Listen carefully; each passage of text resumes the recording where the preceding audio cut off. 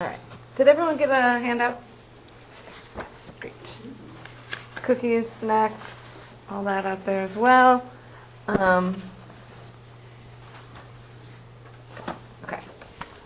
I'm going to get started just because I want to make sure that we're out of here at 7:30 and I can talk for 90 minutes straight if you'd like. And I will actually talk for quite a bit. But my name is Colleen Nolan. I'm our school psychologist, our behavior specialist. I used to work in Washington County, and I consult to classrooms. I'm now working in Tillamook, Clatsop, and Columbia County. Thank you. So I travel around. I consult to our classrooms, such as ones that you might find here.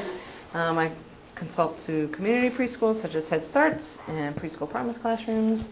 I consult to our teachers and to parents to help them understand children's challenging behavior.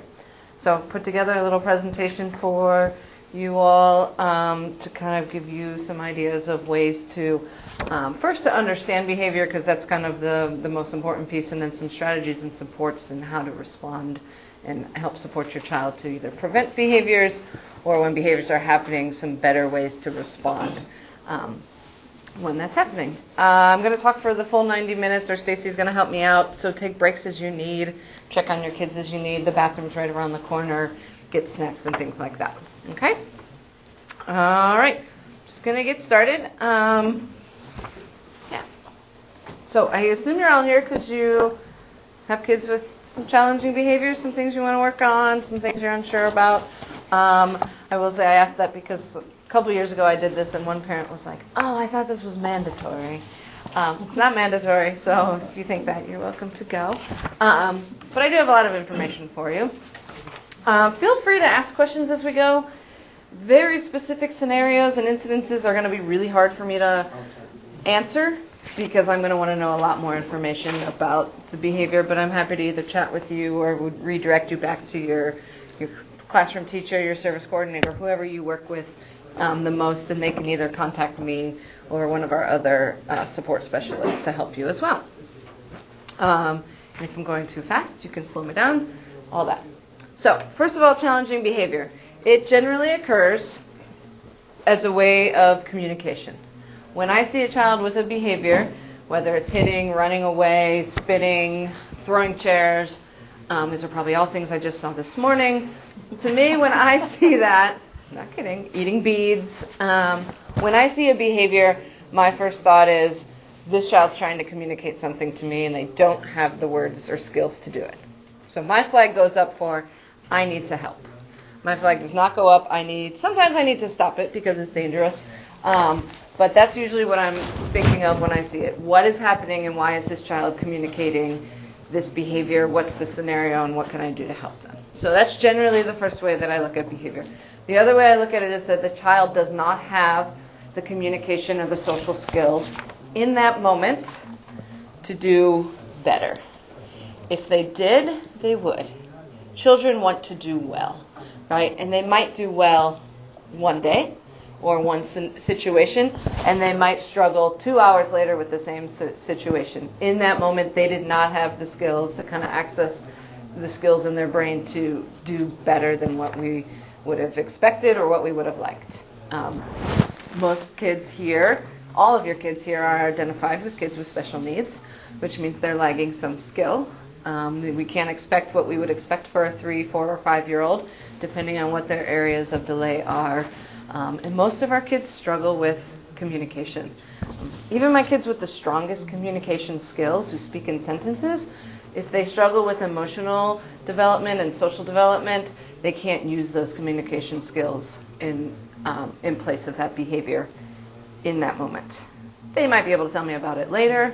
They might be able to maybe tell me about it later, not always. But there's usually a skill that they're missing, and we want to make sure that we are trying to identify what the skill is that they're missing so we can teach that to them. It is really hard to change behavior. I'm doing a lot of work just personally learning about the brain and how the brain works, and we're going to talk about it just a smidge. But I do encourage you to read a lot of Dr. Siegel's work, The Whole Brain Child. And by read his work, I've yet to read one of his books. The best thing about him is you could just Google search him, and he has little snippets, and people have shortcuts and little just things that he says and does, and we're going to watch a video on it. But he's really helpful in understanding how your child's brain works to help you understand why we might be seeing those behaviors. Just like any other habit, it's not going to change overnight. We have to make sure that what we're doing is consistent and practicing and things like that to reach a goal to hopefully extinguish the behavior or replace it with a better skill. And I'm always going to say a better skill may not be the perfect skill, but I'm happy for a kid who goes from hitting and throwing things. I'm okay with them just yelling at me instead, right? We've gotten to something better and a little bit safer. And I'm going to accept that yelling and then hopefully then work towards the next better skill that I'm looking for. One of the things we have to do, and what I work a lot with, not necessarily our teachers are great in having this mindset. Sometimes it's in the community that's a little harder. And parents, it's not necessarily the way that we were raised or seen others raised, but changing our mindset. I don't talk about bad behaviors. I don't talk about bad kids. I don't talk about anything like that. What I talk about is, I call them challenging behaviors, but it's not that the kid is bad. It's just that they don't have the skills that we need.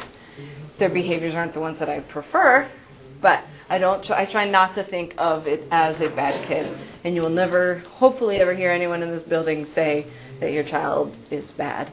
When people try and tell me that the child does it deliberately, I will fight you on that. I don't think anybody does it deliberately. A child will do well if they could.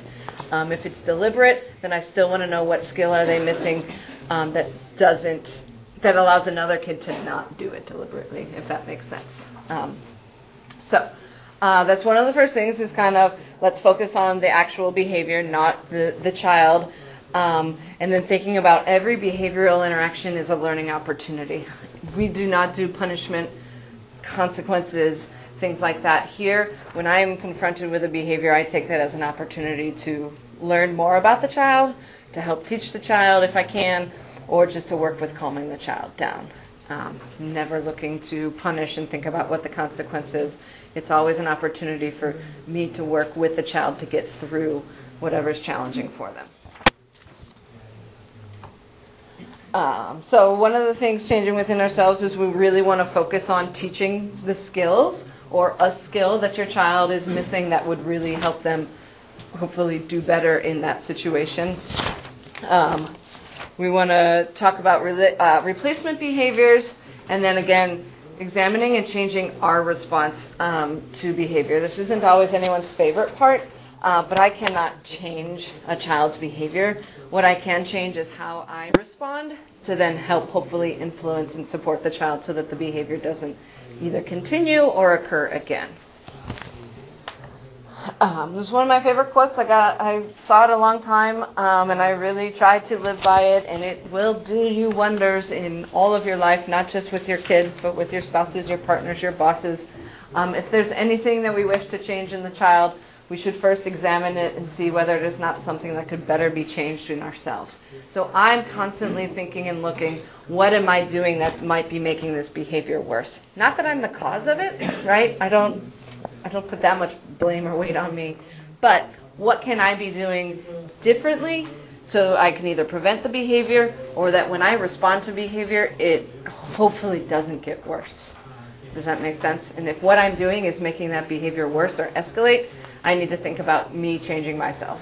I cannot physically force a child to, it's not true, I could physically force a child to stop doing something.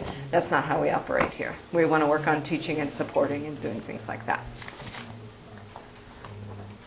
So one of the things we think about, this is in almost every training I do, and I do multiple trainings a year, whether it's for parents or for our teachers or for communities, but thinking about behavior and trying to reframe it. So if a child doesn't know the alphabet, we teach them. If they don't know their colors or how to tie their shoes, we teach them, or we can teach them. If they don't know how to brush their teeth, we can teach them. But if you get to the bottom, and if we say if the child doesn't know how to behave, rarely do I get somebody who says, oh, well, we can teach them how to behave. I usually get, what's the punishment or what's the consequence going to be? And again, I don't think much in consequence. I'll tell you what the consequence is, the natural one. Your child's not going to have very many friends, right? Or there's the consequence of your child's going to miss out on things that they really, really like because they're having a tantrum. So those to me are just the natural consequences and unfortunate ones for our little guys or little girls. So what I like to do is think about behavior. If a child doesn't know how to behave, we can teach them. If they don't know how to share, transition, handle big emotions, share, take turns, all those other things, these are all things that we can teach them. They're not things we usually think to teach, and we don't need to teach them to all kids. Some kids pick it up naturally in their environment and just the interactions, and some kids need very specific teaching around these things. So we want to make sure that that's what we're thinking. What do I need to teach my child to help them, to help prevent these behaviors or help them handle the situation a little bit better than what was from the last time? This is also my mantra. If I don't stay calm, then we're going nowhere. And we're going to talk about that a little bit. Most of the kids that I'm interacting with are not calm, right? And so if that child's not calm and I'm not calm, we've got nowhere to go but to probably clash or cry together or me start throwing things, right? And that's not getting us anywhere. I joke, I don't throw things. But I try not to match the child, right? I'm trying to get the child to match me. I found this quote. I keep kind of adding quotes as I see them. When little people are overwhelmed by big emotions, it's our job to share our calm and not join their chaos, right? And if you do, that's fine. We've done it. Hopefully we'll give you some other strategies and things today to not help you join their chaos or to support them a little bit better in those situations. This is the video we're going to watch. This is Dr. Dan Siegel. I'm going to pass out a handout.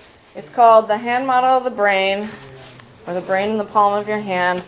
This might seem a little advanced for some of our kids when he talks about doing this with or for our kids, but I'll explain a little bit how it relates, take one and pass it down, how it can relate to what we're talking about today.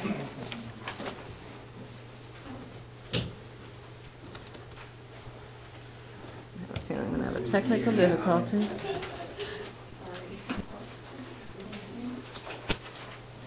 Sorry, I had it pulled up and it looks like I closed it.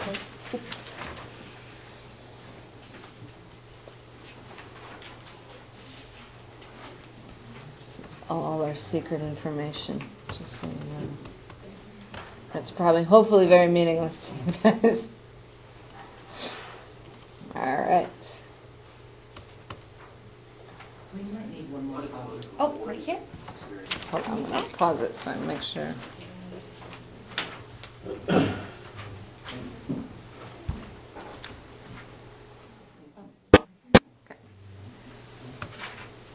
One of the most rewarding experiences for me has been to study brain science and apply it to the experience of parenting. And the hand model of the brain that I use to teach parents is very useful to understand that. So if you take your thumb and put it in the middle of your palm, put your fingers over the top, this is a very useful model of the brain. And when we can actually see in front of us what's going on in the brain, then we can change what the brain does. So let me walk you through very basically what happens in the brain and the structures in it. And it goes like this. The spinal cord comes up, represents the wrist, and then you have coming up into the skull, the brain stem, and the limbic area, which work together to regulate arousal and your emotions and the way you have a fight, flight, freeze response. These are below the cortex, the limbic and brainstem areas, and the cortex is this higher part of the brain that allows us to perceive the outside world, to think and reason. And this frontmost part of the brain, right behind your forehead, so the person's oriented like this, is actually the part that regulates the subcortical limbic and brainstem areas. This regulation is very important because sometimes we can have all sorts of things happen in our life. We're tired, we're exhausted, someone pushes a particular emotional button, and we can flip our lids.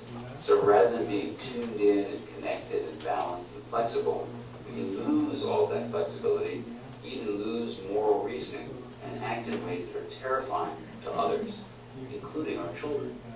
Now, you can actually bring yourself back online and come back to the high road and make a repair with your child, and that's important to explain to them. And you can also use this hand model of the brain to explain to children, even as young as 5 and 6, how to understand when their emotions are rising up from the brainstem and limbic areas here, and how it's overriding the prefrontal area and making it so they may be about to flip their lids. So I've had kids come tell me that they're about to go flip their lids and they need a break. They need a timeout. And by even just naming that, they can tame it. And that's the power of using the hand model for ourselves and our children to help us all make sense of what goes on in the emotional communication that we have in the course of day-to-day life. All right, so a little complex for some of our little kids, but what I like and how I like to use this is for ourselves, to think about for ourselves, or if you have a partner here that you can communicate with, and just start to think if your child's starting to lose it, start imagining if their lid is flipped, they don't have the skills that they need. So whether it's their communication skills, their problem-solving skills, those higher-level thinking skills, they don't have access to them right now. They're running on the emotional side of their brain. So any lecturing, any teaching, any over-information, too much information we are giving at that moment, in one ear, out the other, they're missing it. And so it's important for us to recognize when our child has flipped their lid. It's important for us to recognize when we've flipped our lid. I use it to communicate in my classrooms with teachers, just to kind of let them know, like, hey, this little one's kind of here, right? Because what if a child's about to flip their lid, I want to intervene. Or if their lid is flipped, it kind of gives them a signal like, okay, we've lost kind of all control, and now it's up to us to help them regain that control, right?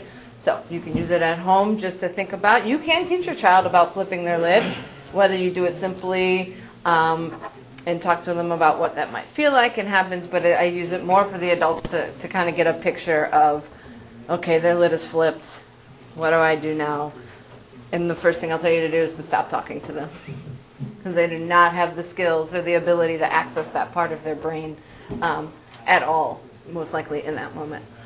Same way as if your lid is flipped. You're overwhelmed, you're frustrated, and you're just like, stop talking to me, I can't take it. Right? If our kids could say that, I think they would. I hope they would. Leave me alone. Their behavior to me is communicating that.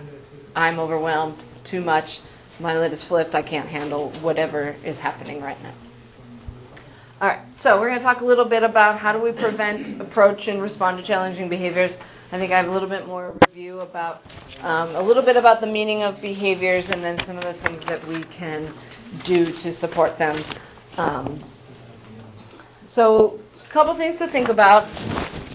Kind of the basic look at behavior is trying to figure out what the function, and this is probably one of the more basic ones. We're moving a little bit away from this, but generally a child's behavior is trying to gain something or escape something, whether it's to gain your attention, whether it's to gain control of the situation or of a toy or a game, whether it's to gain food, sensory input, something like that. They are seeking something and their behavior seems to be trying to gain something. The other general function of behavior is often to escape something. They want to escape a task.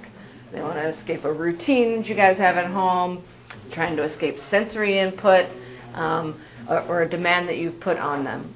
If we can determine the function of the behavior, we can work towards teaching them more appropriate skills. I can teach a child how to appropriately gain my attention. You actually don't have to hit me or spit at me to get my attention. Like, you could just tap me on the shoulder, or you could do, there's other ways. I can teach a child how to escape a task appropriately. Yes? So how do you actually teach a child to come and tap you? We practice. We practice when they're not upset. And what would that actually look like, I guess? Sure. Like So to come and get you or to get my attention, if we're just playing, and I might say, hey, it depends on how much language. I don't know how much language your children understand, so that will vary. But we might just be playing, and I might practice it with them. Hey, remember when you yelled for me the other day? You can actually just tap my shoulder and then have them practice it. And I'm going to pretend to ignore you. This is pretty higher level. I'm going to ignore you. The other thing that I do is, and so we might practice it in play. Mm-hmm. I've had lunch with a little girl who we practiced. I would say no to her because when somebody told her no, she'd lose it. We had lunch together, and I said, I notice you really don't like when people tell you no. let's practice that and practice some responses. So she would tell me no, I'd pretend to freak out, or I'd pretend to give her the right skill, and practicing it in those moments. Other times in the moment for some kids, if they throw something at me and I assume that they want my attention, I might just take their hand and just say, hey, oh, is that what you needed? For someone who doesn't have the language and cannot handle all that language that I just used. So in the moment, somebody hits me, I just go, oh, you could just tap me, right? And we might practice, or I'd show them. And sometimes I'd just take their hand and show them how to do it. Does that make sense? Yeah. So in the moment, I'm not telling them, no, that's not how you do it. Right. I'm in my head going, okay, what do? They want my attention. Okay, let me try it appropriately. Same for kids that kind of just throw things when they're done. I get a lot of those kids, they're just done. I will go pick up the item and give it back to them, and I just say, if you're done, just put it down here. And then I praise them. Yeah. Right? And you did it. Right? And so either I have to create the opportunities, or when the behavior happens and their lid isn't totally flipped, that's the best skill that they have, then I'm going to prompt them to practice it. And then I'm going to celebrate them. Right? And go, oh my gosh, I can't believe you did that. Do you want to try it again? Because some kids might do it again, right? And you could do this for 10 minutes, right? And praise and then try to remind them next time type of thing. But the idea is you're creating new pathways for new skills. Right. She's got a pathway or he's got a pathway that this is just how I do it. Yeah. This is my best skill. So what he kind of will actually do is he will just say quietly or point at things. Okay. And then if you don't see him or you don't notice, we'll just move on. Okay. And so it's... So sometimes you have to kind of catch it. Do you respond when he quietly points? Oh, absolutely. So what we have to do is not respond to when he's quietly pointing, but respond by giving him the next skill that you want. Does that make sense? Sure. Because when you don't... But he'll just not, okay, I don't need that toy anymore. Like if you make him... If I don't go and say, like, oh, you want that toy? How do you ask? He'll just find a new toy. Like, it's one of those where, yeah. And I might give him the words exactly that you want him to say. Because by saying, how do you ask? He's like, I don't... We have all those The scripts, with great. Words. He has Working all on those it. questions. But- yeah. We're good there. But yeah, making sure we give them the words. And I'm not one that says, use your words, or how do we do that? I just tell them what to say. And I still do it with my 10-year-old nephew.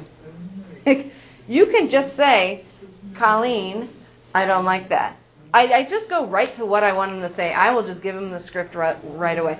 My nephew does not have special needs. He's got perfectly normal communication, except when he's having an emotional kind of meltdown, right? And I'll just say, Finn, you could just say, Colleen, please stop. Or I coach him to do it to his brother, is usually what the problem is. It's not usually me. I just go and I give them the skill that I want. Just for the record, so hi, I'm your other presenter. I'm Stacy. I'm one of the program coordinators. I also am a school psychologist, and I used to do this presentation with Colleen. So you'll still need to do that for your kids when they're like 19 and 20. And my youngest is 19, and I'll say, well, honey, if you don't want to do that, you don't have to be a jerk about it. Just say, Mom, I don't want to do that right now. Like, I'm an adult. I can manage my own feelings. So it's a good habit to get into. Yeah. The other thing I was thinking about with Colleen, talking about prompting for or teaching the new skill, there's a meme circulating on Facebook right now, and I don't know if it's true, but it sounds really good, so I'll share it. And that is that when somebody is learning a new skill, it can take like the 400 or 500 repetitions unless it's done in play, and then it's like 10 to 20 repetitions. So if you want to teach your child to get your attention in, like by tapping or saying, hey, Mom, the best way to do that would be to sit down and play with them and embed it in that play. So as you're going back and forth, you might model that. Oh, hey, Tom, look at this. When you want my attention, you can say, hey, Mom, or if he shows you something, oh, say, hey, Mom. So anyway, just that would be a natural way to start building that skill and that habit to build that new neural pathway for the child. Yes. Sorry, last one. What if they start saying, just say, Mom, go, because that's what ours says. Then I eliminate the just say. Okay. And it's going to get hard. There are kids that repeat, and I use a partner in our classroom. Sometimes I'm the voice of the kid, and I ask a teacher to give the demands. Does that make sense? So so you might have to work together. I know you're not always going to be there together, but there are those kids when I'm trying to like hey, you could say, stop, I don't like it, and the kid would just hit him, like, stop, I don't like it. I'm like, no, not you, right? Like, it gets really complicated. And so for some kids, I have to work with our teachers and say, I'm going to be his voice, you give him the command. And then so the teacher gives him the command, and then I can say, no thanks, teacher. And then right? So the teacher doesn't have to say, you can say no thanks, teacher, and it doesn't get as complicated. Right. It does get a little complicated for some kids who can't kind of decipher some of that, or if you're working with a couple of kids at the same time, it's like, no, not you, but it's hard to, but working together. So one's the voice, and so you're kind of, I'm almost next to them or behind them and just being like, whispering. I've done it in our classroom where I see a kid get off task and getting mad at the teacher, and I just say, Preston, you could just say, teacher, can I have a turn? And he goes, teacher, can I have a turn? And then if she says no, I coach him through the rest of it too, right?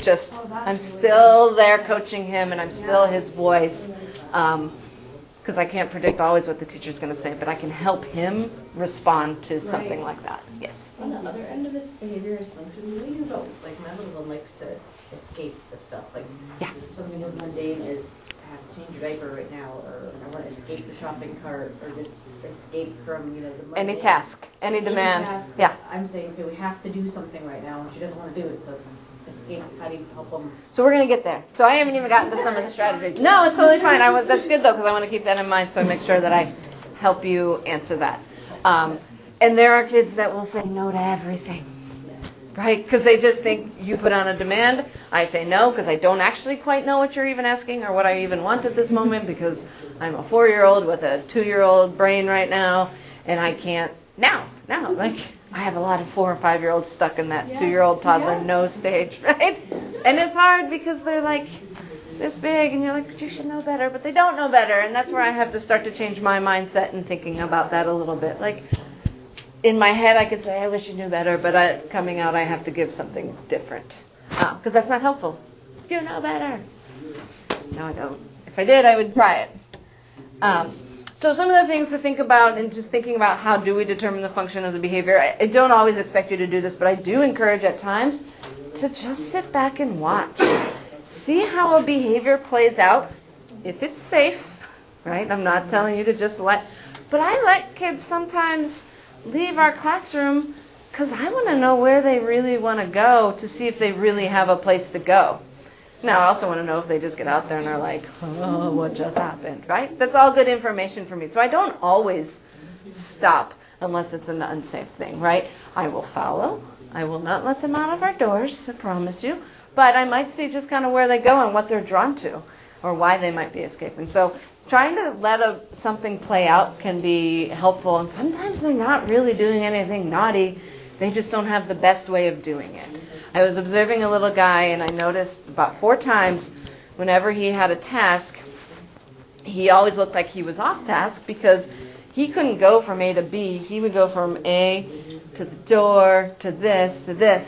But he always got to where he was going. But if I were a teacher, I would assume right away that he's off task and he's not going to get to where he's going. And he made it to it every time. And I said, if you just kind of watch, it doesn't mean it's not annoying or it doesn't, but at least I know where he's going. So we don't have to correct him every time. But sometimes if you can just let things play out. Talk about it with others, your family, your partner, your teachers, or whoever comes and helps support your child.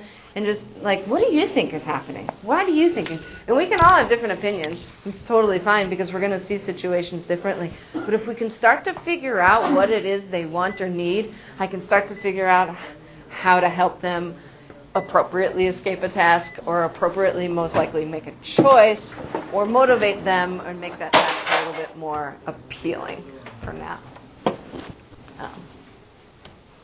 All right, so my first response to any behavior is usually a whoa, like what's happening, what's going on. That's usually how if I'm not there, somebody throws something at me, whoa. Like, I want to know, I'm trying to communicate to them that I'm here and I'm on your side and I'm ready to listen, not you're in trouble, I'm going to scream at you and you better run. Because if they run, now I got to chase them, right? Now I got a whole other behavior I'm working on. I don't want them to be scared or to think that I'm not, there to help. So my general response, I'm approaching, there's a fight going on over, I come in, whoa, hold on. or somebody throws something, I say, oh, whoa, let me help you, right? Not, that's not okay. They already know it's not okay 99% of the time, so we don't have to tell them. Not, you need to stop, because you need turns into, oh, watch me, or how are you gonna make that happen? So I avoid a lot of those things, and I put up whoa, whoa, whoa, because one of my teachers said, I tried that at my band practice one day, and everyone just calmed, because I didn't know what else to say or to do. But I remember you saying, whoa, whoa, whoa.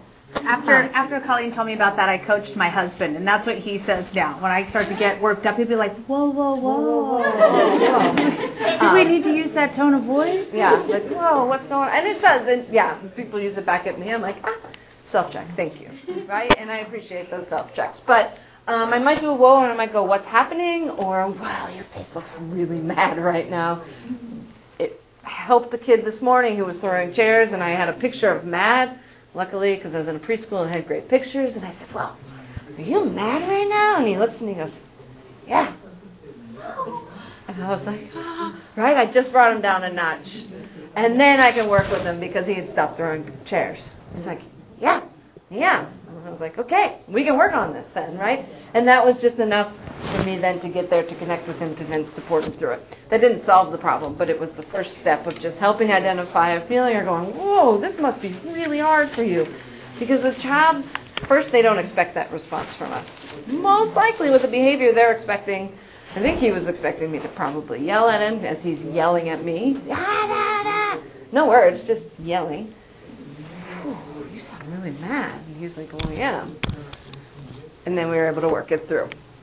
Sometimes I can say, this is really hard. Hold on, let me help you, right?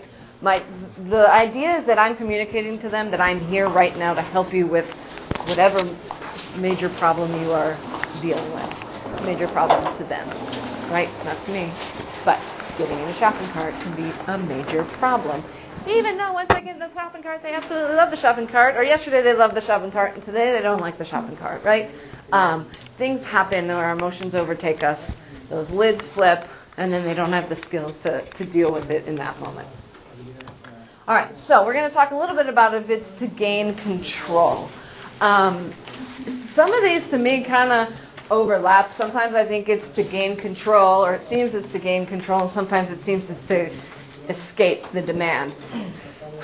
That one kind of feels like an escape of the demand, but it could be a need for control, because you're saying you need to do this. Whoop. Well, I don't need to do anything. I am a child, and I can throw a fit, and I can refuse, and things like that. So for that one, I might think about it more as a control thing and giving choices. Do you want me to bounce you into the shopping cart?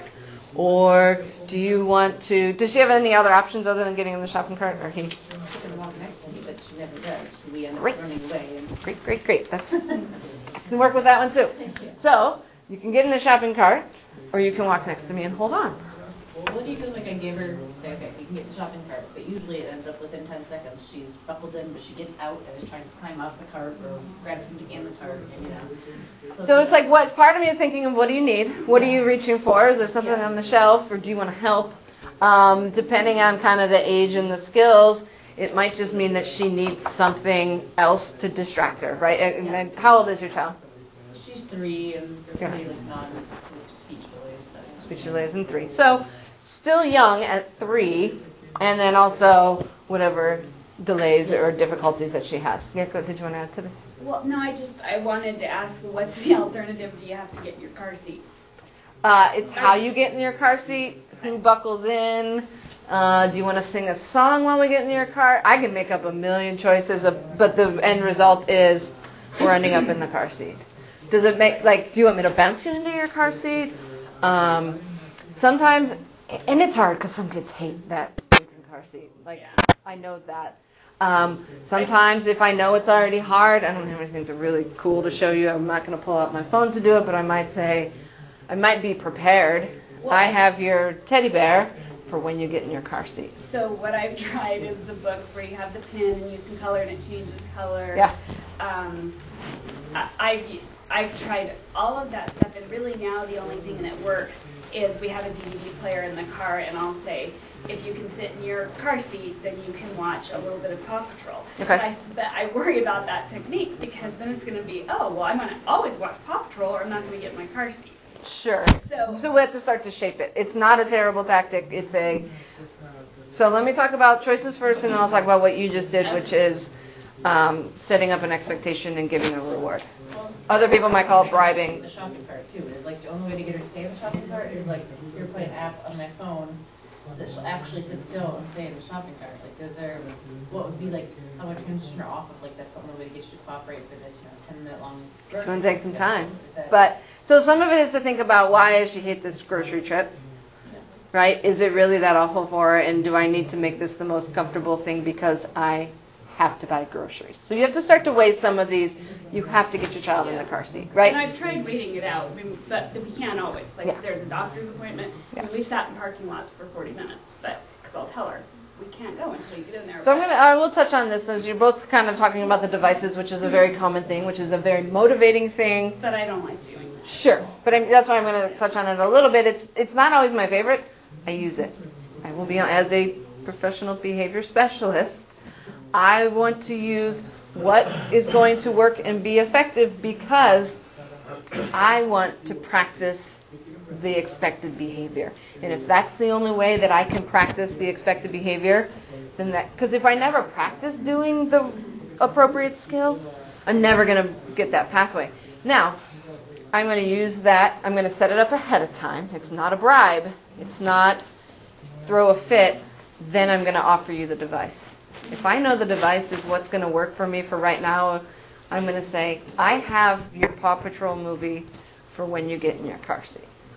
Does that make sense? So before, Yeah. and Well, it's only it's very periodic. okay, So that's why it's hard for me, because it's some days she has absolutely no problems. Several days in a row, all day long she'll have no problem with it, and then I'll go to put her in and she'll just look at I wonder if there's something like that that's periodic, is thinking about just like a little sticker chart for every time she does do it. Because here's the other thing. Once they get in their car seat, I am going to praise them specifically.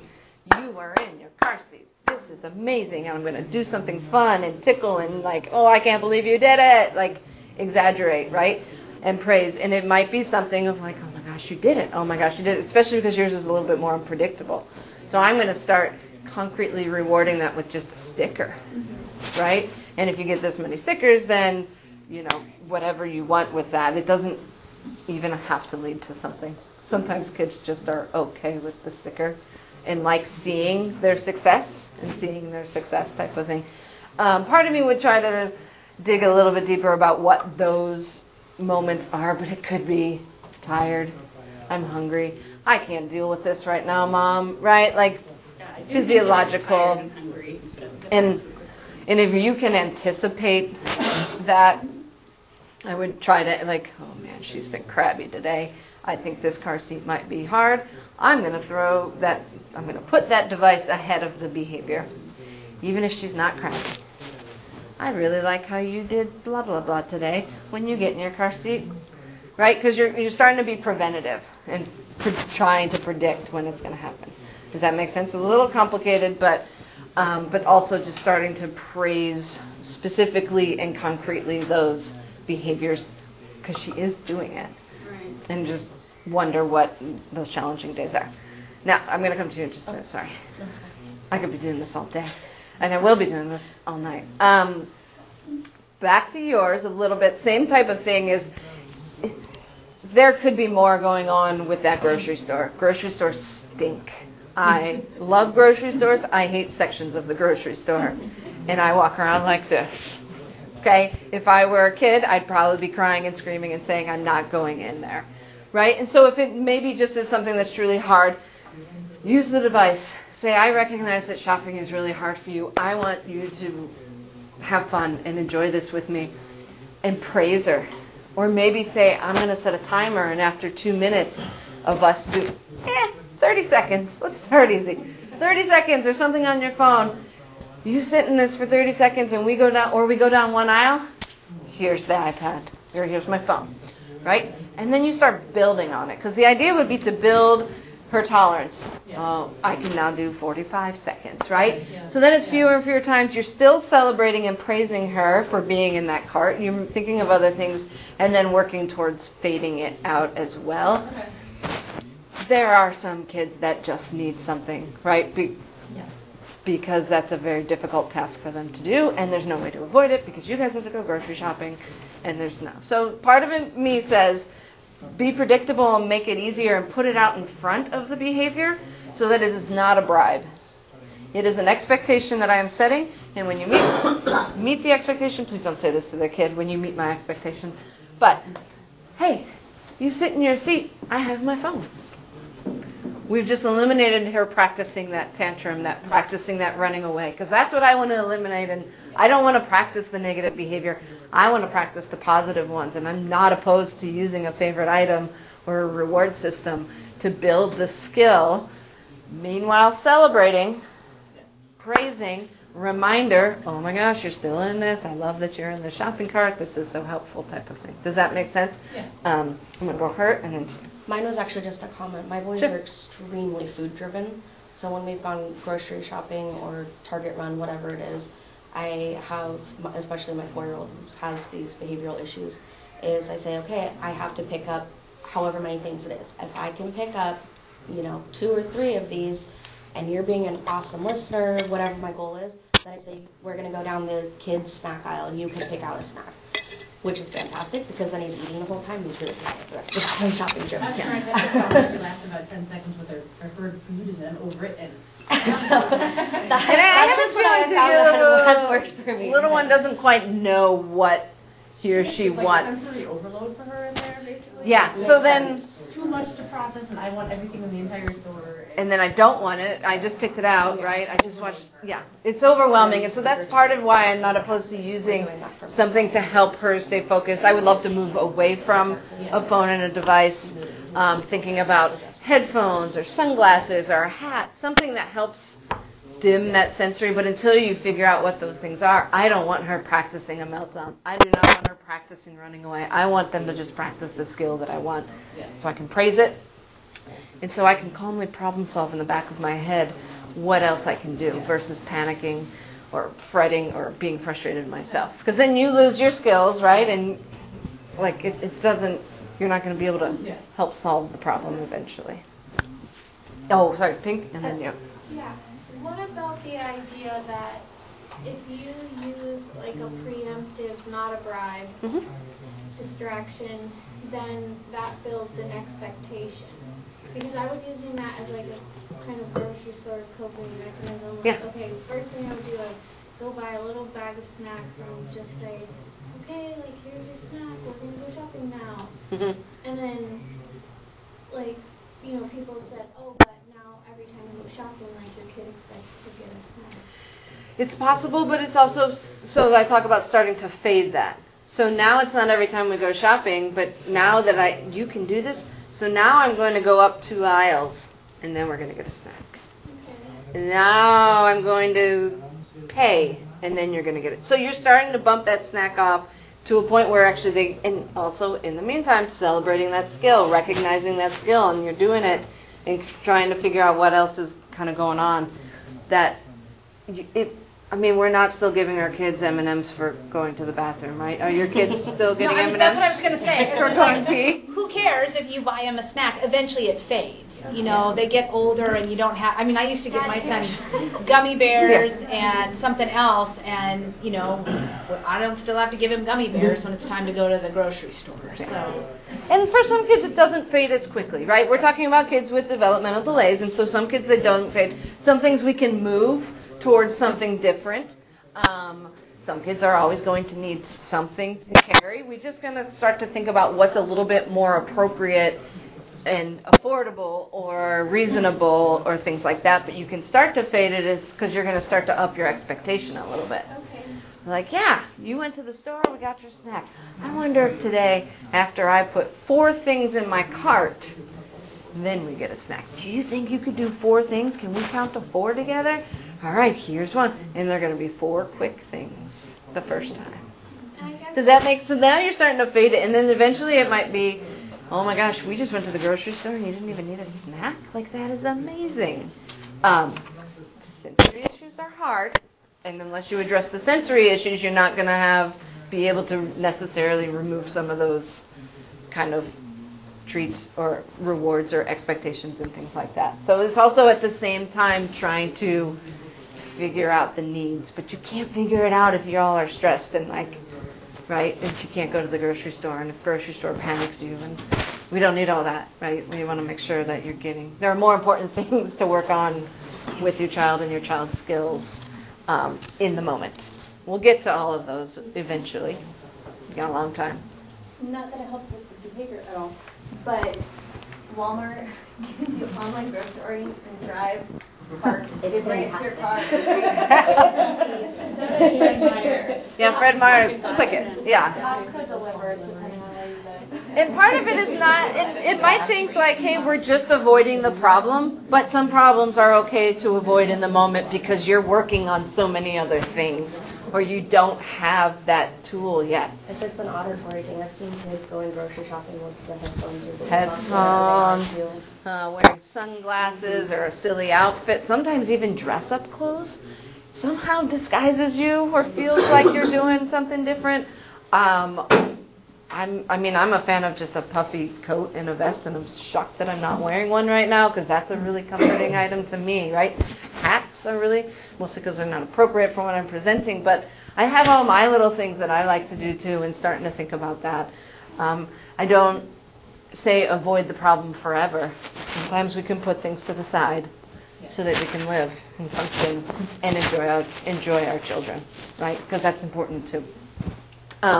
So things about control. If we think it's about control, there's a few strategies, kind of depends on your child. Giving them choices. Do you want to run down the hall, or do you want to hop like a bunny down the hall to your bedroom? Do you want me to bounce you into the bathtub, or do you want to slither in like a snake? So those are kind of some of the more fun ones. The holding hand one is kind of a tough one. But I might do do you want to hold my hand, or do you want me to hold your hand? A lot of our kids don't like that holding their hand.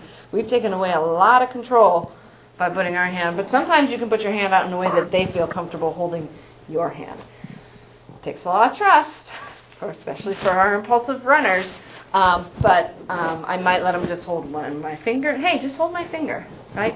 At least I know or can get a sense that if they're about to let go, that I'm also ready to be there. If they don't want to hold my hand, then maybe they'll let me hold their coat, right, or their hood. Not their hood, sorry, that sounds like a choking hazard, but like the back of their coat, below their hood. Just thinking about ways to give them choices to make them feel empowered. It takes some quick thinking in the moment, but think about some of the things your kids hate, and then start thinking about some of the choices that you could give them that are acceptable, but still get the thing met. A lot of times if it's about the number of things, or if you know I give them 4 gummies and they're always going to want more, I'm going to anticipate, oh, do you want 3 or do you want 4? Or do you want 2 minutes or do you want 4 minutes on my device? I'm always going to give choices about how much time within reason. And then they go, no, 7. And 7 wasn't really a choice. And I know, 7 would be cool. But I can't, it's not an option right now. So with the running away, Yeah. how do you offer toys from somewhere where she can run in a parking lot? Like where to get across the parking lot? Mm-hmm. I'll try and offer that choice if you can hold my hand or I can hold your wrist. Yeah. But she's not going to choose either 90% of the time when she's carrying a sibling child across the parking lot. How do I Does she want to be carried? No, she doesn't want to. She wants to just run. I love your little kid right now because I feel like she has no idea what she wants except to be free, right? And so you put any boundaries or limits and she's, right? So I'm going to start thinking about how do I give her as much freedom without giving her total freedom. Part of it is, and it takes time, but if I know that when I open the door, that my child's going to run, I'm not opening that door until I get some sort of plan with my child. So that makes sense. And you can, hey, we're going into the store. Let's think about how we do this, right? They're still buckled in. Yeah. Or, right, they're not crawling all over. I'm going to get their attention first and making a plan of how we're getting into the store. thinking about stuff like that, and instead of waiting, sometimes we wait and hope that we're going to make it to the store, or the parking lot, or through, and then it happens, and that's where we've flipped our lid and we've lost kind of all skills, and that's where we have to scoop them up and go. So thinking ahead, parking lots are hard. What kind of things can I do in a parking lot that will help my child?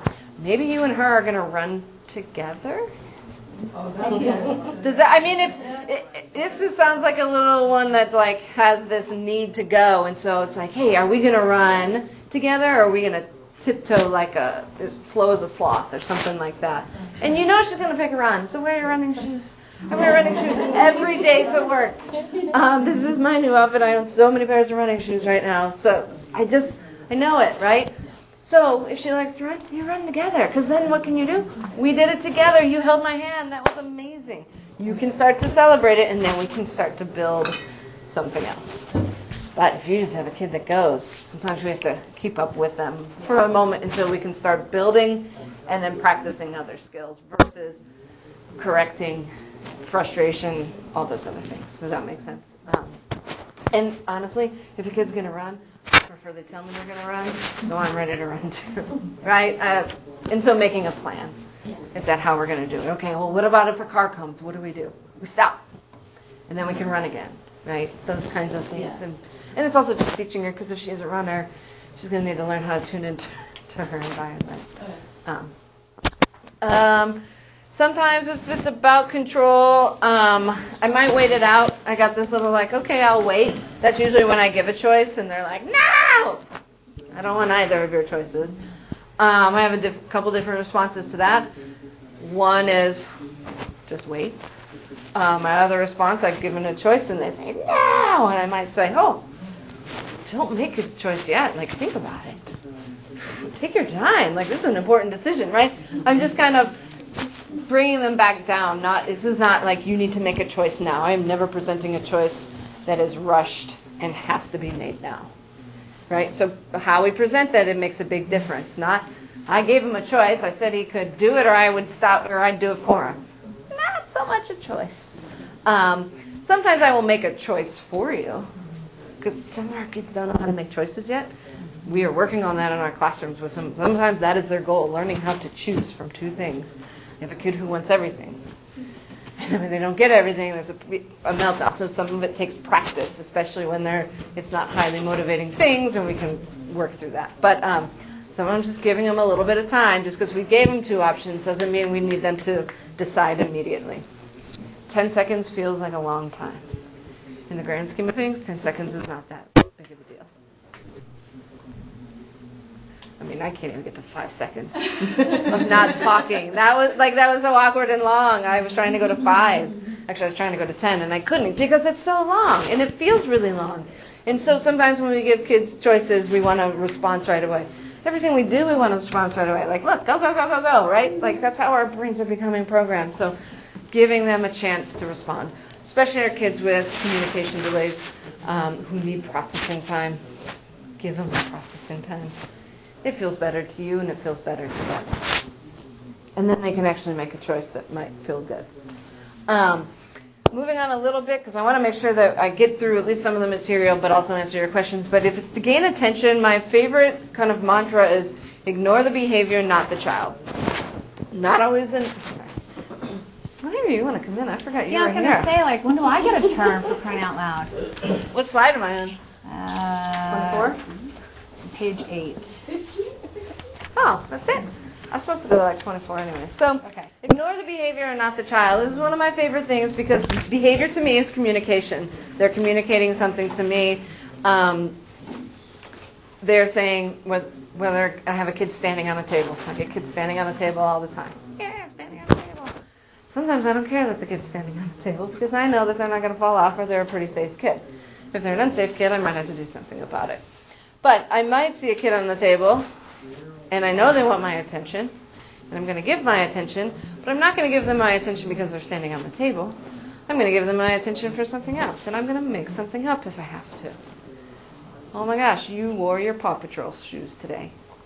Make it up, right? I'm not ignoring the child, but I'm not addressing them. I'm not talking about them because they're standing on the table. I mean, I am, in my mind, But they don't know it. I never say get off the table. I never said you can't do that. I just say, oh, I know your Paw Patrol shoes? Those are pretty cool. Let me see those. Right? And now I'm connected. And now I'm with them. And then I can move towards getting them off the table. Sometimes they'll just get off the table because they didn't get the response that they wanted. Does that make sense? Again, I take all behaviors as a form of communication. So when I hear screaming or I see fighting or I see kicking, my first thought is this child needs me. They don't need me to punish them. They don't need me to blah, blah, blah, but they do need me. So a lot of times, like if I'm getting hit because they want my attention, and I might just go ignore the hitting, because most people can't. It's a really hard thing for somebody to not say, no thank you, don't hit me, I don't like that, that's not safe. What are the other ones?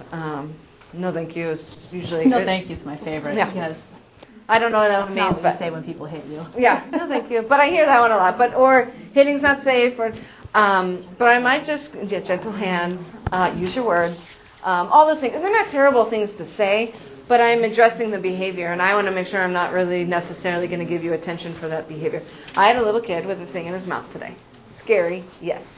But I also knew that if I said, spit that out, that's not safe, he would have run, and now I would have had a kid with a bead in his mouth running around my room dysregulated. So he stood there trying to bite on it so I could really hear, like he wants me to really know that it's in his mouth. And I just watched him, monitored him for safety, and I just said, that was the kid that I pulled up. Wow, are you really mad? Yeah. Spit it out, and he's like, yeah. Right? Like I didn't even have to address. I already know that he knows that he shouldn't have a bead in his mouth, so I don't need to tell him that. He just wants my attention. The same thing he was doing before was just screaming at me. Ah! And I might just say, did you need something? You could say, Teacher Colleen, or you can pat. But I'm not going to say don't scream. Does that make sense? So that's ignore the behavior and not the child. I had a teacher who did really great at it. He was walking a kid out to the bus, and the kid's just hitting him. The teacher's like, man, I'm really glad you came to school today. We had so much fun. And the kid's like, but I'm hitting you. And the teacher's like, oh, I was just walking you to the bus. Like, I'm not going to respond to those types of behavior that are just to gain my attention. And then I'm going to work on better ways to get my attention. Does that make sense?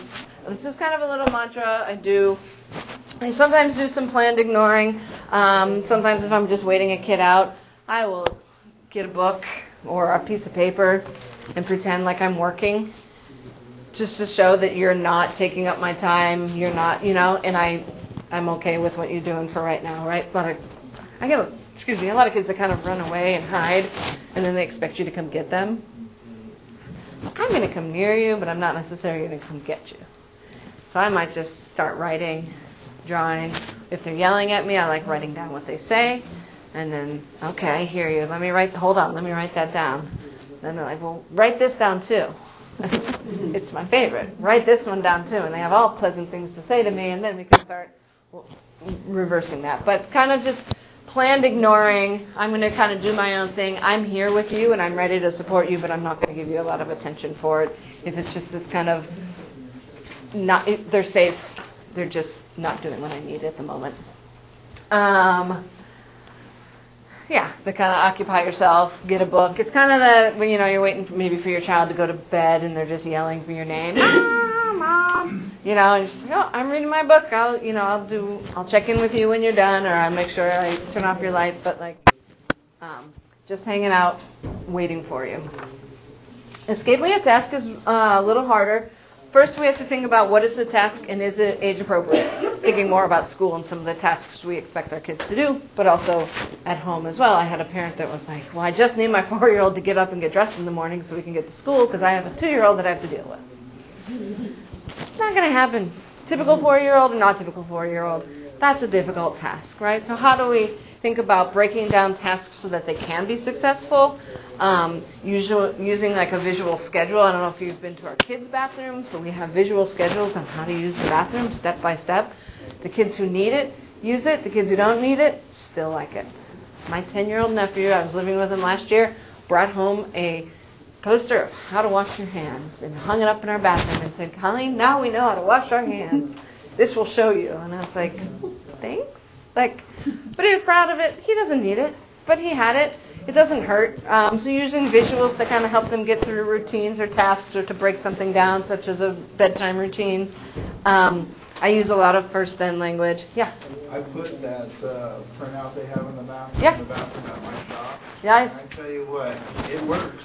Those girls in with the toilet seat down, they clean up. I mean, it was. Yeah. We had another business move in, so they were using our bathroom, and it was a bunch of office ladies, and they started complaining to me, and I just took it and stuck it in there, and I tell you, not a complaint a year and a half later. Awesome. Wow. It's amazing. I mean, like, it works, and it, like, kids want to be successful. Adults, we want to be successful. Everybody wants to be successful, so it's like, well, yeah, I could do that. Okay.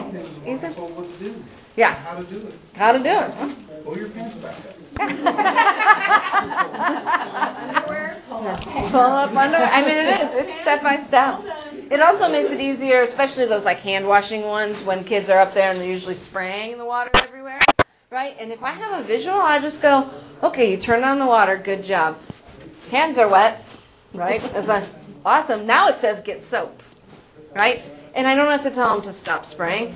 Their behavior is telling me you need my help and my support, but I'm not going to address that. And meanwhile, I'll have another teacher going, hey, stop spraying water. And I'm like, you say stop spraying water, what are they going to do? Spray more water, right? Oh, this is what you don't like?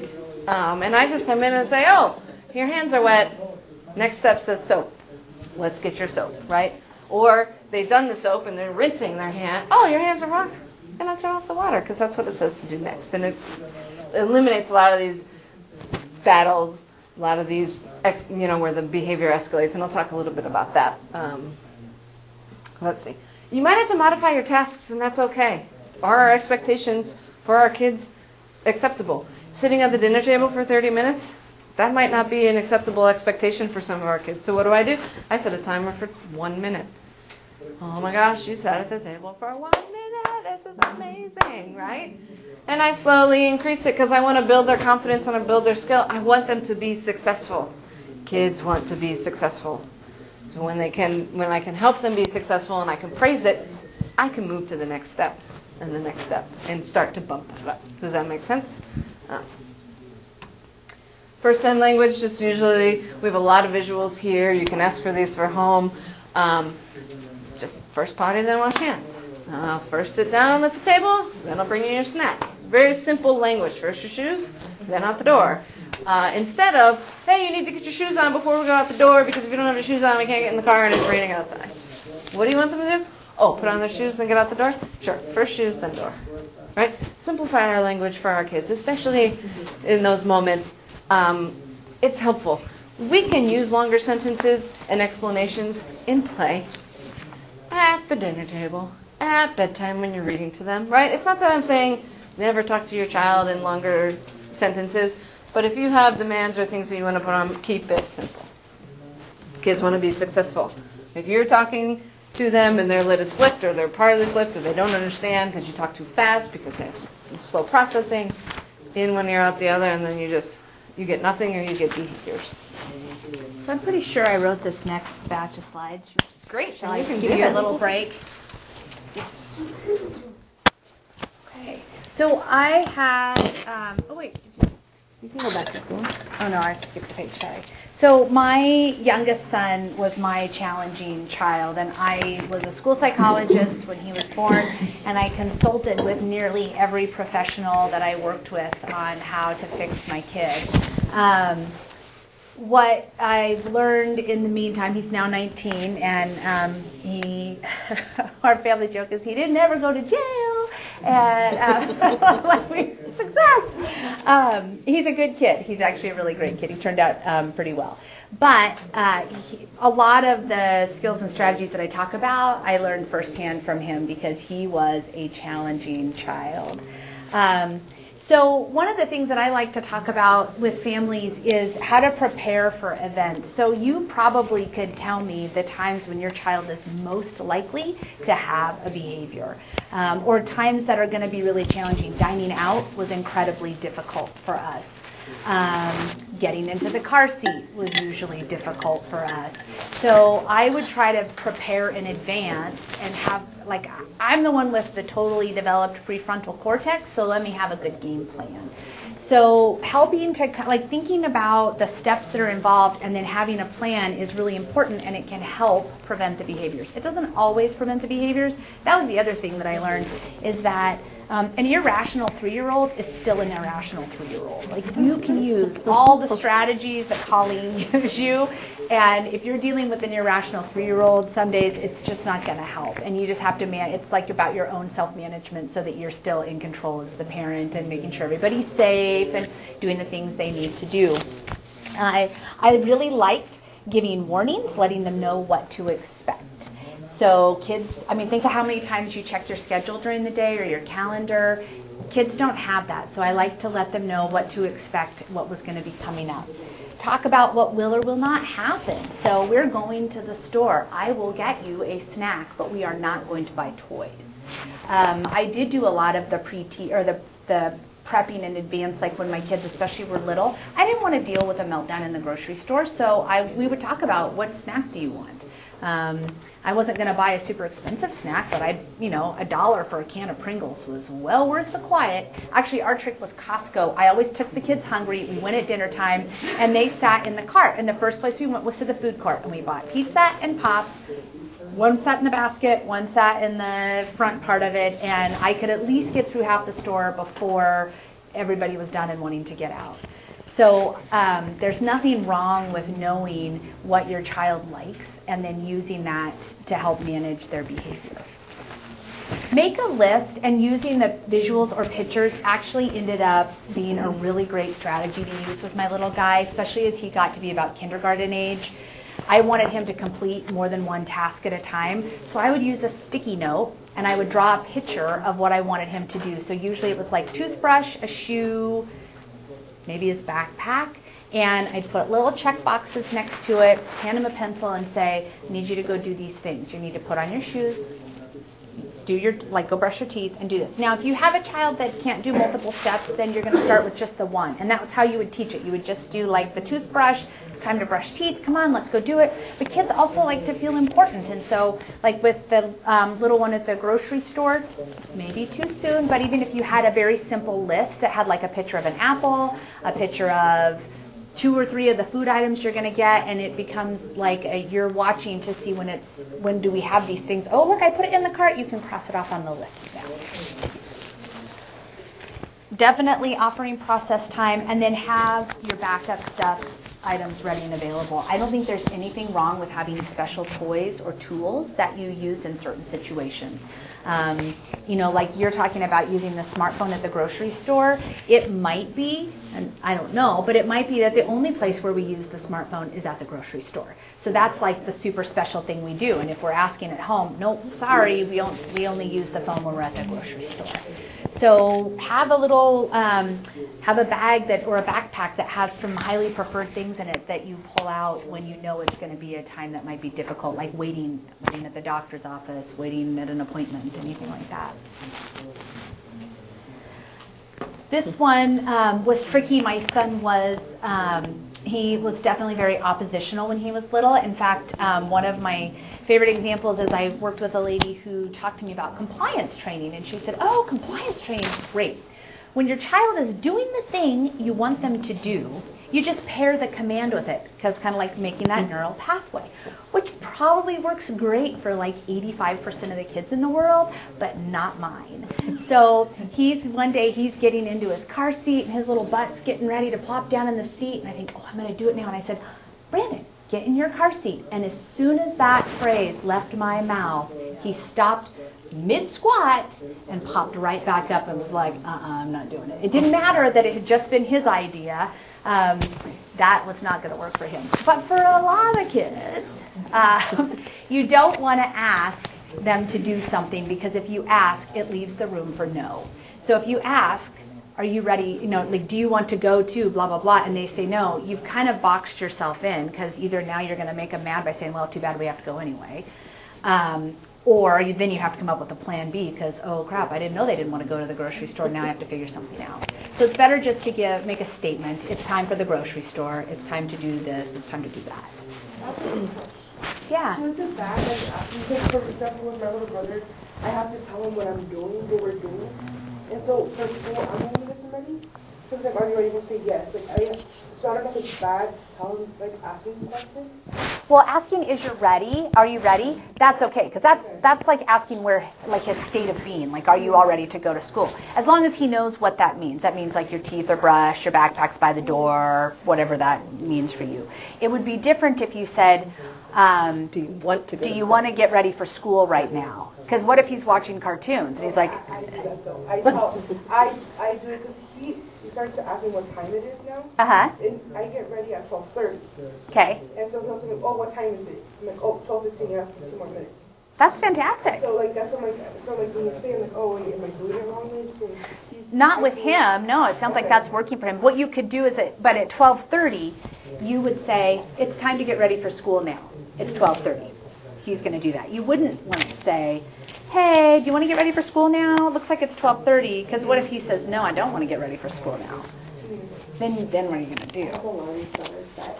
So, on my phone, 6:30, it's time. If you're not already in the jammies and ready for bed, my alarm goes off, and I go, okay, alarm's going off. What does that mean? He goes, it's time for bed in the classroom. At 10:30, the Alexa alarm goes off, and I go, oh, Alexa's telling you it's time to get ready for school if you're not dressed yet. So I have frequency alerts that way it's not just me telling you. It's I have this backup secret person who's like, hey, by the way, it's ready. And he's like, oh, okay. Yeah. So and questions aren't bad if he's able to respond. The questions are a challenge when they say no, and then we want them to do it anyways. Does that make sense? So that if it's well, every time I ask him, he just says no. Well, then we're going to say, then stop asking him questions. Yeah. But if it's working and it's not a terrible thing to ask questions, but it's one of those tools. If you're those, well, I asked him if he was ready, and he said no, and then we had to do it anyways. Well, yeah. So when the child is upset, we're going to talk a little bit more about the escalation cycle, but this goes back to what Colleen was saying. Limit the amount of language. If your child's screaming and yelling at you, you can't rationalize with them. Just affirm, I can see that you're mad. Yep, this is upsetting. Oh, I can see that you're sad now. You're crying. Even if they have to do something that they don't want to do, be clear, but just be neutral. And really, I can't say this enough, try to stop explaining. We love to talk, and when they've gone off the deep end, it's not helping them, it doesn't help you. If you need to talk about it, call a friend. Don't process with your hysterical 4-year-old. And definitely give your child a little bit of time to respond. I know this is hard, especially if it's time sensitive. One of the greatest gifts that I gave to myself was figuring out that my boys were not morning people. And so for years, I delayed waking them up till the last possible minute. And then somewhere around 4th grade, I think, it was between 3rd and 5th grade, for my oldest son, I thought, I'm going to do the opposite. He likes to putter around the house in the morning, so I'm actually going to wake him up about 90 minutes early, and I'm going to let him go watch TV, and I'm going to let him take a shower, and I'm going to let him meander through his breakfast, and it totally changed the tone of our morning. I didn't get as much quiet time in the morning because I liked having an hour or so without the kids awake, but it totally took the hassle out of the mornings because he just needed more process time and more transition time in the morning. He didn't want to have to get up, get dressed, and then go immediately to school. My 9-year-old likes to have dance parties in the morning in the bathroom. Yeah, you got to schedule though. You got to give him time. Oh yeah, he wakes up at 6 o'clock and we don't have to wait until 7:15. Yeah, when my oldest was in the 5th grade that year, he went through a phase where he didn't really like going to school, and so I bought popsicles, and he was allowed to have a popsicle every morning in the shower. I would go, so I'm a little bit of an enabler, but so I'd turn the shower on, get the water just right, I'd be like, Gage, your shower's on, and he'd come downstairs, and I'd have a popsicle, and I'd hand it to him, and he'd just grab his popsicle, and he'd go get in the shower. And I I justify this because, like, the only thing that gets me out of bed in the morning is going to turn on the water pot so I can make my cup of coffee so I can do the thing. Like, we have routines. And so I wasn't going to deny my child the benefit of a comforting morning routine just because, for example, everyone I knew thought it was ridiculous. It worked for him. It worked for us. Going to school is important, so you have to weigh those. Yes, and not going to school in tears was really important because we went through about 4 years where almost every morning was just this huge crying thing. So the fact that we got out of that was really wonderful. I also like the idea of time in and not time out. So the thing with time in, and there's a lot of different examples of ways in which you can do this, but what I try to do is to learn your own triggers so that when you notice like the thing that your child is doing that's likely upsetting you, is to stop and maybe instead of, if you're finding yourself getting close to that, like he needs to go into timeout, I'm going to send him to his room, I'm going to do the discipline, maybe stopping and inviting your child in for a little bit of one-on-one attention. So stopping what you're doing when you can, to sit and maybe cuddle with them for a few minutes on the couch, read a story with them, connect with them, and then go ahead and help reintegrate them into whatever activity you want them doing appropriately. Part of the problem too, just is with, at least for moms of boys, I used to say stop it a lot, but I wouldn't tell them what to do instead. And I learned if I said stop it but didn't give them what I wanted to do instead, they were going to find something that I was going to find probably even less desirable than what they were doing to begin with. Question. Okay, so my son has an issue with dinner, and so we were separating him from the dinner table to like calm him down because he flips his lid at dinner table. And it was never like a timeout. We just went to a different room. He's been putting himself in timeouts. Okay. What is that about? If timeout is supposed to be punitive, what you want to do is change the tone of that, because what he's essentially, if he's self-selecting it, what he's really saying is, I need a break. And so I would just be calling it, you need a break. So like, oh, I see that you need a break. You've gone ahead and gone to your bedroom. You can do the same thing at dinner time. If he's starting to lose it, it might be like, oh, I can see that you need a break. So I don't know what your routine is, but it's like your food will be here. Why don't you go to your room for 15 minutes and then come back? Or if he takes his food, I don't know. But if he's putting himself in timeout, he's essentially telling you, I need to step away from this. And that's actually really amazing that he is doing that. We teach it in our classroom. I think you're giving him a lot more credit than he deserves. Okay. So do you think he's escaping? Or like? Well, he doesn't do it during dinner. He'll do it like in the middle of playing, or he'll be playing by himself and I'm doing the dishes. And it's not even where we have like our decompressing from our dinner meltdown. He's given himself a spot on the couch and he goes and he like. So mine's what is he trying to tell me? My guess is get your attention. But it also could be that kids act out like familiar play schemes or familiar schemes. So like I think about like, so back in the day, I used to get spankings from my mom, and I remember like then spanking my dolly because like I got spanked and I'm like trying this out. Kids will repeat what they see. It's why you see little girls walking around with play cell phones, or all little kids walking around with play cell phones. So he's processing through that play scheme. You might, when he's doing that, you might go sit with him on the couch and offer to read him a story, or say, oh, are you feeling okay? What's going on? You're not in timeout right now. You don't have to be here. Okay. Yeah? I just have a question about the timeout. Sometimes my son he will be 4 at the end of next month. But for the oldest, it works. When I do timeout, if he's having a silly meltdown, so I will be like, go to the room. When you feel better, just come out of the room, and it works. He cries, he lets everything out, and then he's peacefully when he gets out. Okay. And for my youngest, I'll give him a timeout, but not too long, for 5-10 minutes. Yeah. And then, but he's knowing that he's doing everything in the room, so I don't know if that's actually a timeout, or I don't know what to do. No, he doesn't. It sounds like he doesn't know how to help himself calm down. So sending him to his room might actually be agitating him more.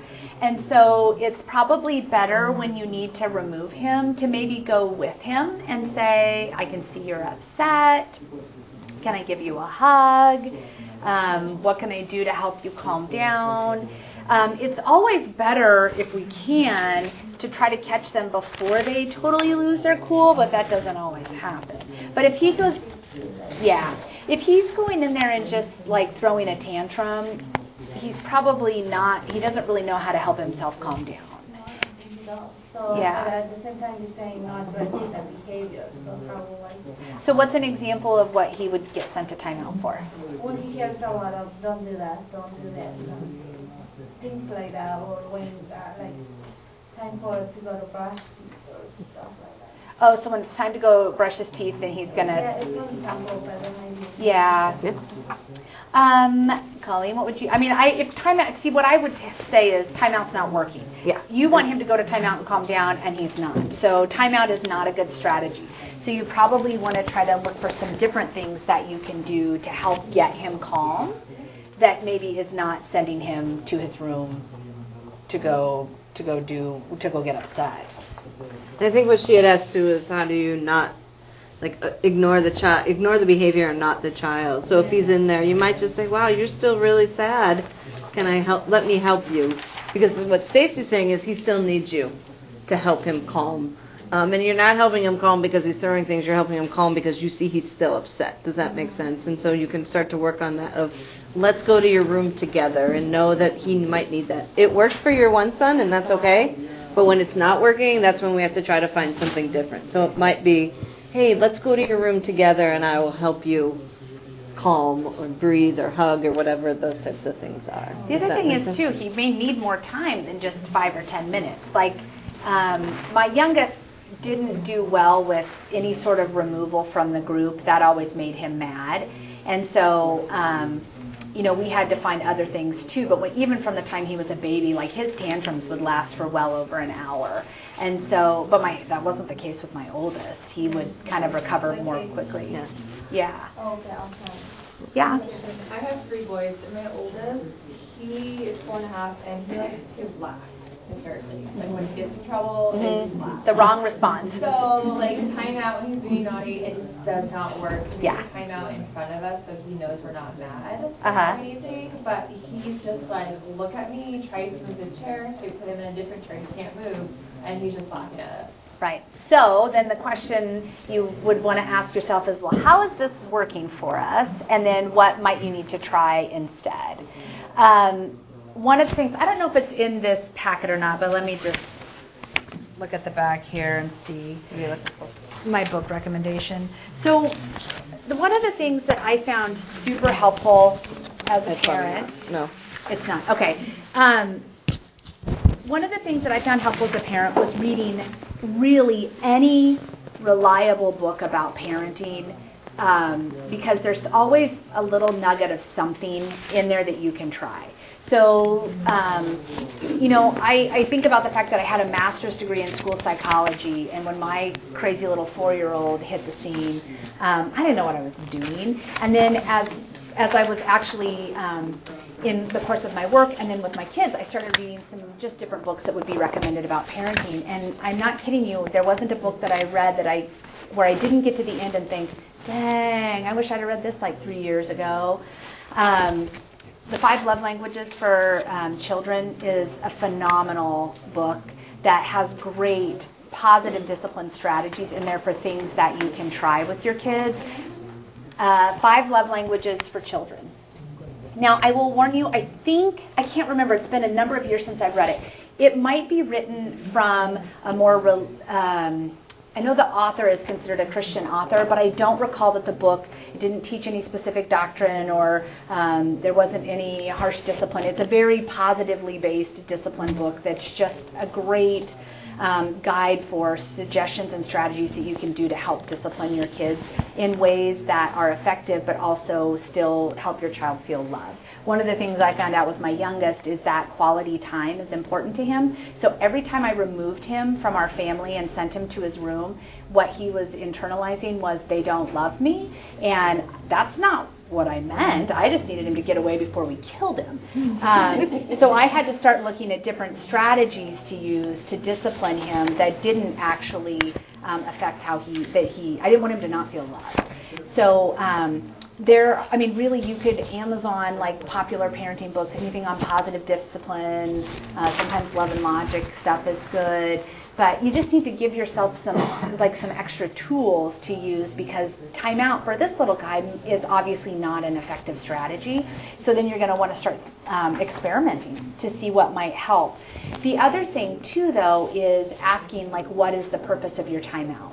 If your timeout is punishment, then I think we kind of go back to that first slide of if your child's if they're misbehaving, we probably need to actually be teaching more than punishing.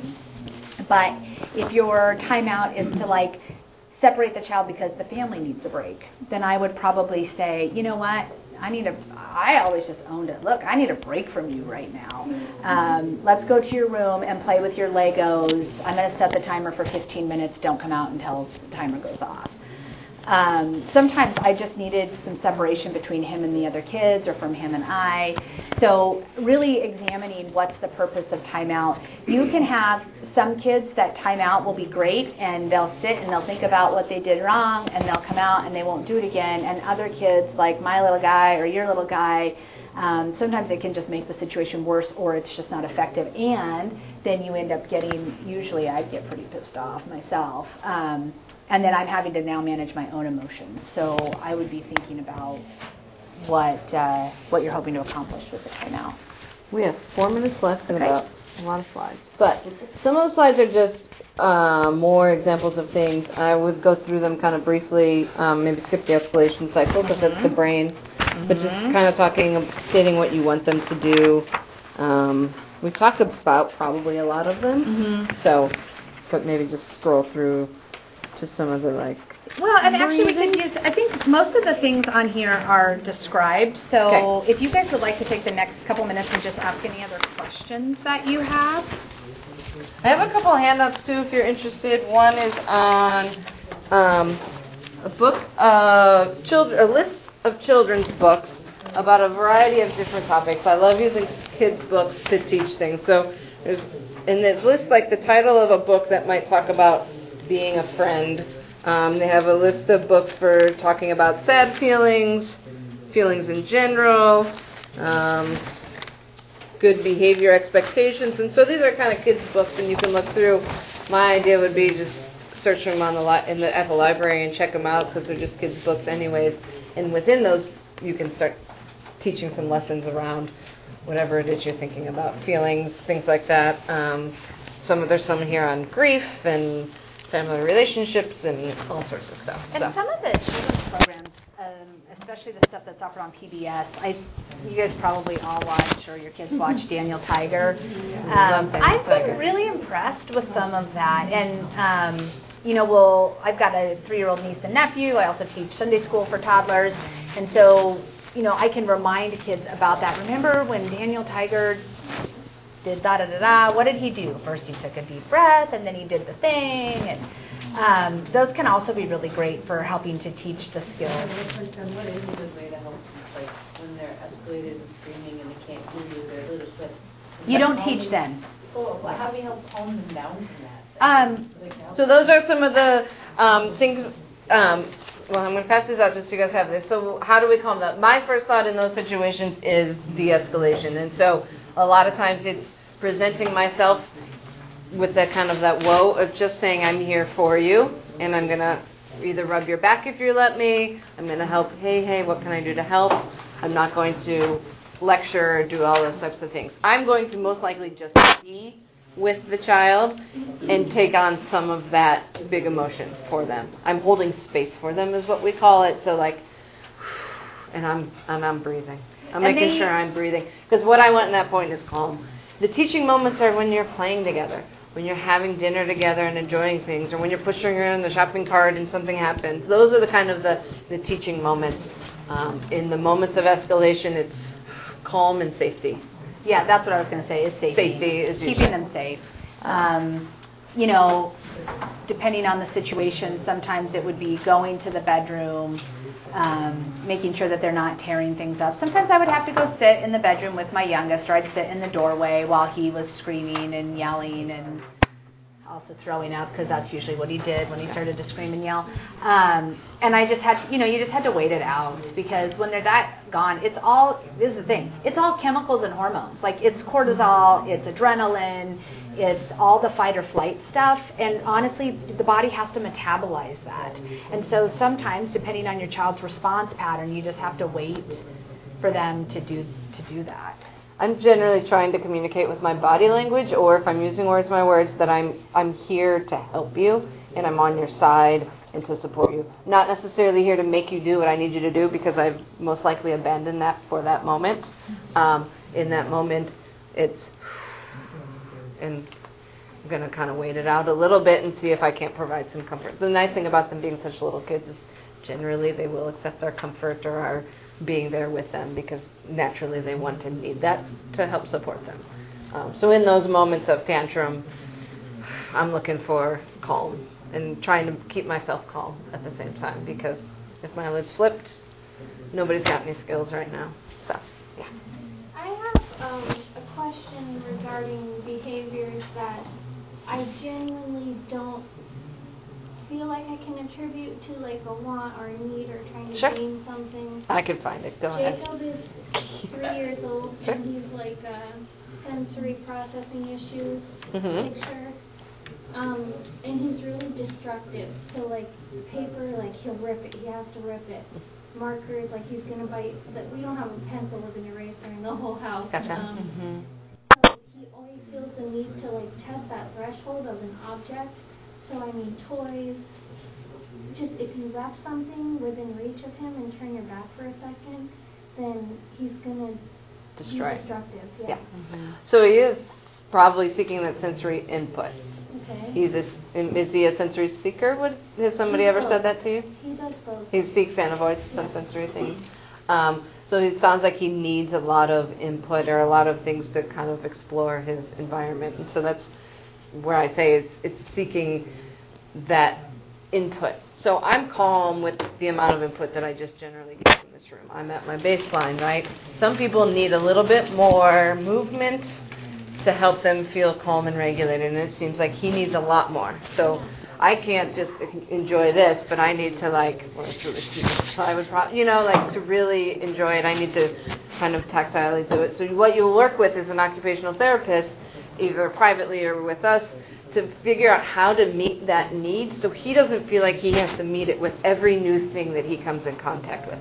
And it's a lot of work. But if it's a seeker and he needs a lot of input, or that's how he explores, we got to give him more appropriate ways.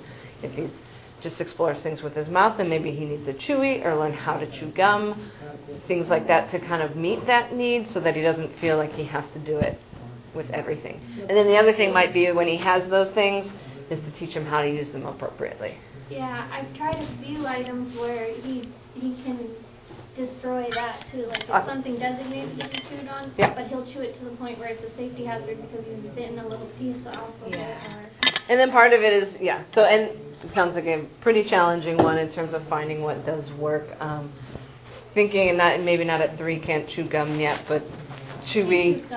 He does. Okay, great. I mean, well, that's great, but thinking beef jerky, those, we think about giving them not necessarily spicy foods, but foods with a lot of flavor that really heighten the sense. Sour, chewy. I just wonder, like, why does he have to destroy things? Like, why, if we have blocks, like, instead of stacking blocks nicely, he wants to take a stick and see how far he can spray them. It's adrenaline and those chemicals, and his brain is seeking them, and then once he gets them, he wants more, and he wants more. Does that make sense? So it's like, so that's part of understanding the brain and how the brain works really helps you understand your child. It's not that he is just this kid that destroys everything, but he gets a response, and most likely a chemical response. And so we have to, something you might think about talking with your doctor about, or just how do I give him that so that he feels he's met his needs so he doesn't have to seek it. So, but I will say, too, that's also little boys. So I'm a mom of 2 little boys. They tore up everything we had.